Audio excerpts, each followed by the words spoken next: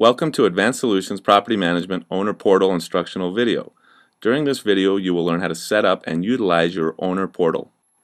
Once you have been entered into our system or we have reset your password, you will receive an email titled Propertyware Owner Portal Access.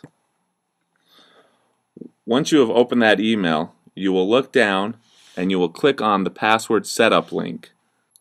Once you have clicked on the previous link, it will take you to the update password page. You will enter in a new password, you will confirm that password, and click submit.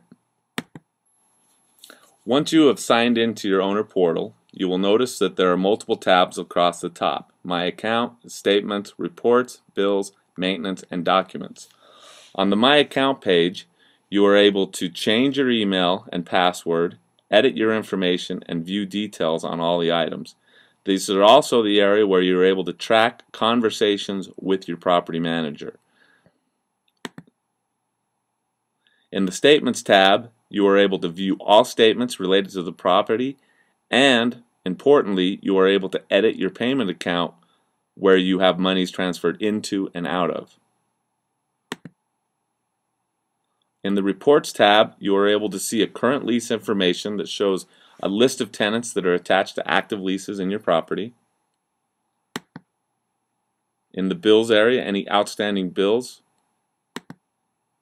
In the Maintenance area, you are able to see all open and closed maintenance orders on the property and viewing details for each. In the Documents area, we will attach any leases or other pertinent documents for your account. On the My Account page, you are able to start new conversations and track the old conversations. It's important to utilize the conversation application, then we can track those conversations to better service your needs. You are also able to track those conversations.